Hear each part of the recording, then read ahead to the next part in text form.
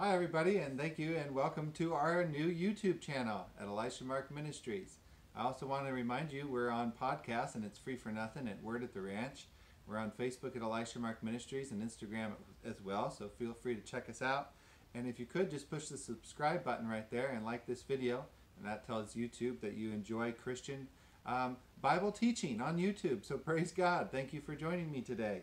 It is Tuesday. We have a new YouTube video every Tuesday.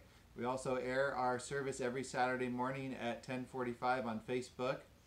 And again, our podcast at Word at the Ranch, that's every Saturday as well. And then we have our live Facebook video, our meeting every Thursday night at 6 p.m. as well. So thank you for tuning in and just feeding your faith. And I believe you'll grow to new heights in Jesus and in knowledge and wisdom and understanding, and a fresh spirit of wisdom and revelation will be released and imparted to you as you continue to submit yourself under quality teaching from the Word. So we give God all the praises for it, for every available voice and outlet. Thank you, Jesus. Agree with me in a word of prayer, if you will. Heavenly Father, we thank you where two or three are gathered. You're here in our midst. Let us receive a fresh word in season. Let it go forth unchecked and unhindered from any outside force. Speak through my lips. Use me, your servant. I am here for your command. We thank you, Lord, and we bless everybody watching under the sound of my voice. In Jesus' name, amen. If you need healing, Jesus is the healer. You just need to make him your healer and your physician, and he will come in and heal you. Healing is the children's bread. So if you're a Christian, if you've received Christ, if you've received Jesus, he is now your permanent physician, doctor, and healer. And he'll heal you every day of your life. You can live in divine health and prosperity. He's your provider if you make him that, your Savior and your Lord. It will be whatever you make him in your life. He is God Almighty, the creator of the world. So praise God for Jesus, for God sending us his only begotten Son, that whosoever believes in him shall not perish in any area of their life, but have victory and everlasting life in every area of their life. So we give God all the praises for that one. Again, thank you for joining me. We love you guys. The title of this message is Promotion. Promotion. And a promotion, I like what Pastor Art Aragon said at Heritage Family Fellowship in Placentia, California, who I'm ordained under. He said promotion is simply a pro in motion. If you want to be promoted, you got to be a pro in motion. And if you like to turn there with me, one of our hallmark scriptures, this video is going to be only about 10 minutes long each week. Psalm 75, 6 through 7 says this. Psalm 75, 6 through 7 says, "For promotion comes neither from the east or from the west, or from the south, but God is the judge, and he puts down one, and he sets up another." We see here that promotion comes from God, and a pro is a pro. Promotion is a pro in motion. Let's see. Proverbs 22, 29. If you'd like to look at that, it says, "Do you see a man skilled in his work? He will work for kings, not unimportant or mean people." I love that verse. Do you see a person skilled in their work? He will work for kings, not unimportant or mean people. And Proverbs 18:16 says this, "A man's gift makes room for him and brings him before great men." And then we have Paul the Apostle in Romans 11:29, who says, "The gifts and calling of God are without repentance," meaning God will never take them away from you. Your gifts and the calling he gave you, your gifts and your calling work simultaneously together. God will always place you in a calling and use your gifts that he gave you to accomplish your calling. The calling and gifts of God are without repentance. The Lord told me in 2005 to feed his sheep, and that works for me. Every calling of God will always carry a command with it. The calling of God always carries a command. So when God calls you to do something, it's like he commands you to do it and then gives you the resources, the gifts, and the talents to do and perform that calling with and to walk in it. Can I get an amen? So the gifts and calling of God are without repentance.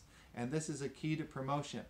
To hone your gifts through a spirit of excellence. We know that Daniel and David both had a spirit of excellence, and God promoted them, same with Joseph, to new levels and new heights. God is in the exalting business, not in the diminishing business. Amen. God will exalt you and promote you. He's in the promotion business. You just have to hone your gifts and trust fully in the favor of God and that promotion comes from God and God alone. That doesn't mean we don't do anything and just sit back and wait on God. That simply means in the meantime and in the preparation periods, we prepare ourselves for exaltation and promotion.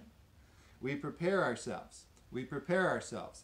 And Jesus also said this. He said, if you judge yourself, you'll not be judged. A lot of us need to look within and judge ourselves. And if you're prone to judging others, you need to really judge yourself, because that's not biblical. The Bible never says to judge others. But the Bible does say, Jesus himself said, judge yourself. Look within, judge yourself. Lord, David prayed that prayer. Lord, look within me and see if there be any evil way, and lead me in the way everlasting, one of his Psalms. So that's a great prayer to pray. We always go in first and judge ourselves. If you're in a habit or a rut, really, of judging others, it's costing you benefits and blessings. So you really have to go in and start judging yourself and looking within and saying, Lord, what areas can I tweak? I find myself judging others, which Paul the Apostle said brings you into condemnation, self-condemnation, judging others. And Jesus said, if you judge yourself, you won't judge others. So that's where our first step is, to judge ourselves, to look within. What areas can I fix? What areas are off? Holy Spirit, Word of God, show me which areas I need to work on. And that is a key to promotion, is honing yourself, honing your gifts, working on yourself first. I said this last week. Warren Buffett's attributed to saying the best investment you can make is in yourself. It pays 1,000 to 1. And that's good advice. The best investment we can make is in ourselves. As we grow ourselves, as we learn, as we put understanding, knowledge, and wisdom first, we soar to new heights. As we work on ourselves, everything around us grows as well. As we are faithful to grow ourselves, not others first. We grow ourselves first, then others around us grow.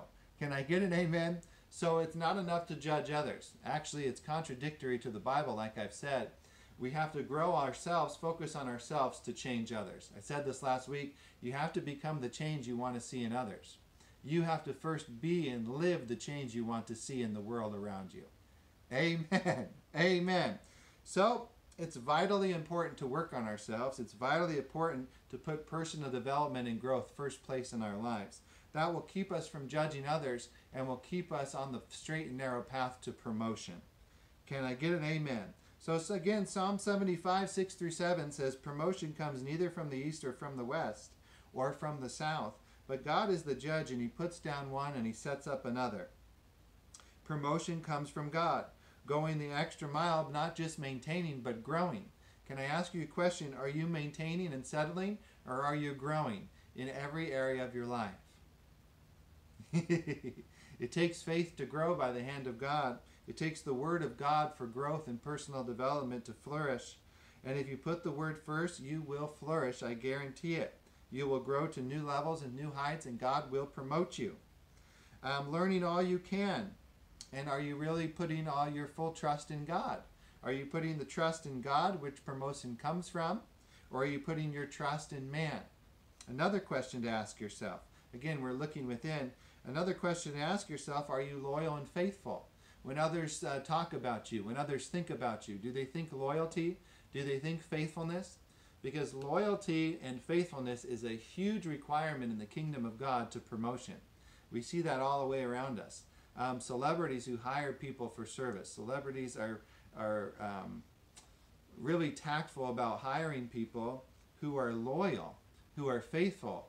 And good bosses and good people at the top, CEOs who make a ton of money, are always looking for loyal and faithful people who won't steal from them, who are loyal and faithful to serve them. So are you a loyal, faithful person? When others think about you and your name, do they think loyalty and faithfulness? That's where we're trying to get to. That's what God is. He is faithful and he is loyal to us. And the more you become loyal and faithful to yourself, you'll become honest, loyal, and faithful to others. Amen, amen. It's the faithful that flourish. Jesus also said, faithful with little will make you ruler over much. So faithfulness is a huge key to promotion. Are you a faithful person at everything you're doing? Are you faithfully doing the menial tasks that you think are small? Or are you just overlooking them? Are you faithful or aren't you? Do you stay with things? Are you disciplined? Do you not quit? Do you persevere? Are you a disciple? Do you stay disciplined in the Word of God? Do you stay disciplined under those who are teaching? Do you stay disciplined under your mentors and your pastors and your teachers and your parents and the spiritual fathers and mothers you have? Are you faithful? Deuteronomy 28 says that blessing is promised to the faithful. To make you the head and not the tail, above only, not beneath, takes faithfulness, integrity, loyalty, and honor. So I just ask you today to look within as the Lord's instructed me to, as I am. Am I a faithful person? Am I faithful in the little things? Am I faithful in all that I do? Am I ready for promotion? Many people are yelling at God and they're not yelling at themselves. You have to encourage yourself in the Lord. Again, David had an excellent spirit, and he said himself, I encourage myself in the Lord. So many people are so fast to encourage others, to look outward, to help others, but are they helping themselves? Are you growing yourself? Because if you grow yourself, everything around you will grow as well. I'm Elisha Van Anzi. I approve this message. Thank you for checking in this Tuesday on our YouTube channel. And thank you again for subscribing. We bless you and thank you for it. Also, I started a new book, and this book covers this as well, promotion. It is Excellence by Andrew Wommack. And it's how to pursue an excellent spirit. It said of Daniel and David, they had excellent spirits, and they were promoted to kings and to high positions. And if you'll develop an excellent spirit, you can start this book. Read it with me. I just started it. Andrew Wommack, Excellence. You can buy it online on Amazon. And just start that with me. It's a great read. And I believe as you study and, absorb these resources, absorb good teaching, sound doctrine, that you will excel and that God will promote you as well. We love you guys and thank you for tuning in. Have a great week, and we'll see you next Thursday. Bye for now.